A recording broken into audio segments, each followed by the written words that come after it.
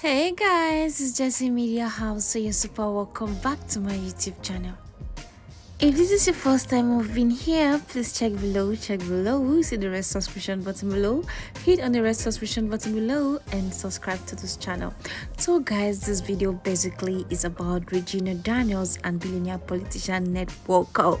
But before we get into the later, let's take a quick look at some really juicy highlights of the day, as I don't want to waste much of your time because I know you don't have much. The video talks about his humble beginning. DMW boss, also known as OBO, and Davido has revealed that he lived with Don Jazzy and his crew Mohit for over a year. Wow. The 28-year-old made this known on Twitter after he was accused of not struggling to make it in the music industry. Davido doesn't have "When I Never Blow" stage came in with a hit, the user tweeted. The father of three, however, replied him saying, "I did, oh, we all did. I was in Mohit's house for a year. That's Don Jazzy's house, aka Don Papa J. I did, oh, we all did. I was in Mohit's house for over a year." And fans of the superstar musician David Adeleke, aka Davido, were really impressed as they were tweeting back saying, "Wow, such a revelation from Davido. Who could have thought that he could also hustle this way? All people have been seeing is his OBO, the industrial big man with vibe, not knowing he also started in a small way and hustled to the top with upgrades. And now he's a boss. Kudos." While some other fans are accusing him that, "Davido, I have been following you up all in your interviews. Never have I heard you once said you stayed in Mohit's house for a whole year. Like a whole year. Man, when will you tell the real story?" While some people are accusing him of not telling the truth, some other people are saying, "Do you think any artist can just surface from nowhere and boom, become a superstar? There are stages, man. I am currently going through mine. But the big question is, who knows me now? But if it starts to shake the industry, by God's grace, very soon they will say I come from nowhere." That's true, man. And that is it. Nobody knows you when you are nobody until you are somebody, so hustle real hard. And another fan here is trying to make a very big revelation, saying, "Yeah, if I can remember vividly, you had an album with most of the Mohit featured in. OBO was the end album you recorded and you couldn't release it. Am I right or wrong?" And some other fans that know him too well said, "Most people don't know that Davido used to rap back then in the days in US. He also used to sell jewelries." And his father didn't support his music career. Davido changed all that, so put some respect on Davido for doing it on his own, even though his dad was not in support. That's a good one there, Davido. It's good to believe on your dreams. Like, not only believing on your dreams, like some people just come up and have some silly dreams and say, "I believe on my dreams." Work on it, push it hard so the world can support you. Like, at the point, the father, after the Davido release hit, the father don't have any choice again than to just allow him have his will, because he has seen the miracle, like he has seen the magic, he has seen his performance, his capability. He was like, "Yeah, this my son is a born musician, like he's a star. There's no point holding him back." So that is it, guys. And yeah, every successful person in life have their humble beginning. And in this case of Chioma Roland, the yet-to-be wife of Nigerian singer David Adeleke, aka Davido. Unlike Davido, Chioma was not born with a silver spoon in her mouth. The mother of one began her life journey just like the ordinary girl on the street, hustling her way out of poverty. The Chef G, as he's popularly called, was born in May of 1995 in Owerri, Imo State, Eastern Nigeria. And Chioma Roland was raised in a decent home. And today, Choma has risen to become a brand ambassador of several companies, and she is a great influencer on social media. You know, so I don't have to talk much. Alright, so every successful person you see today have their humble beginnings, and Choma, Roland, and Davido are not an exception. Now, keep that in mind while we move on to billionaire politician Ned Nwoko and his very beautiful wife Regina Daniels. Are you tired already? I hope not, because the drama never ends.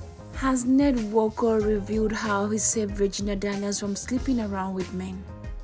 Nigerian businessman, philanthropist, and politician Ned Nwoko has revealed how he saved his wives from prostitution by getting married to them early.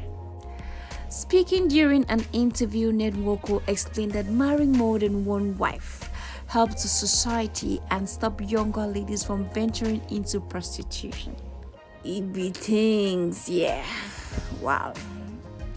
He further explained that the average Northerners marries 2, 3, 4 women to help the society. Wow. To help the society, you heard me well. According to Ned, it is the economic downturn that has affected so many Nigerian women you see today doing prostitution and all of that, Nwoko said in an exclusive interview. Now, that is huge. Like, that is really huge. Nwoko coming out to say the reason for him marrying 2, 3, 4, 5, 6, 7th wife, because Regina Daniels is actually Nwoko's 7th wife. Is helping the society, is helping our young girls. You know that if he hasn't done that, they'll go about sleeping around with men, because the economic system of the country is not good. It's not favoring them. According to Nwoko, he said the economic downturn. This is really huge, guys, but I don't know what you think, but to me, I said this is really huge. I mean, Regina Daniels said shock. He choke. According to Nwoko, he said in the North, when you see men marrying 2, 3, 4 wives, they are not doing it for themselves but the society. They are trying to help the society, because the population of women is more than the men, and if they don't, these other women will just remain. They will keep suffering. They will start looking for men to sleep around with, because now men, once they are married, women, once they are married, But men, if they are married, they still feel like they are single. They can still go around sleeping with a lot of girls. So the men that are married can still go ahead and sleep with the rest of the women that are still single. But yeah, he is trying to catch the ones he can catch to help the society. Now, I don't know what you think. But oh my god, this is really funny. Okay, so the comment section is very much available. It's open. Go down to the comment section and drop your comments. Is this really worth it? Because the population of men is fewer than women, so one man can go ahead and marry as many wives as possible to say that is his own donation to the society. I mean, to the community. That is huge, guys. That is huge. I don't have much to say, but he could be right though. But Regina was not doing bad as a single girl. I mean, she was an actress, she was a YouTuber, she was doing a lot of stuff. She was a brand influencer. She did a lot of stuff. She wasn't poor, she wasn't starving. But sometimes some people want to crave for more wealth, more affluence, more power. Now she is the wife of the billionaire politician. So I don't know if I should agree with Ned Nwoko or I should not, because it's really complicated, guys. It's really complicated. I don't have much to say, but I can't say he's 100% making sense, because I can't deal. I've tried to place this side by side. Okay, let me see. You know, there are so many young ladies out there that are really looking for a good guy they could settle down with, but it's not really, it seems impossible. Okay, so they choose to go into sleeping around with men to earn money, take care of themselves. But these days our young women are no longer independent. They don't feed off a man anymore. You see them going into business. Most of them are graduates and there's no jobs. They go into making creams, selling hair, doing a lot of stuff, you know, selling shoes and bags and all of that. I know there are still some that don't do anything, but that's just a very few of them. And I think those ones, they just want to hustle, like they want to sleep with men. That's their own career, like that's their own office, a job they have chosen for their lives. Okay, but the rest of them, like 80%, are not really idle. They are doing one thing or the other, and it's not like the men are completely very helpful. Some Nigerian men are totally useless. Like their women are better off than them. So I cannot agree with Nwoko 100%, but I don't know what you think. So the comment section is down below. You can make your comments, you can drop whatever comment you want to make. All right guys, so that is it for this video. I don't have much to say because I'm really weak, like it choked me. All right, so that is it for this video. If this is your first time of being here, check below. You see the red subscription button below. Hit on the subscription button below and subscribe to this channel. Also, do not forget to turn on the bell icon so you get notified each time I upload a new video.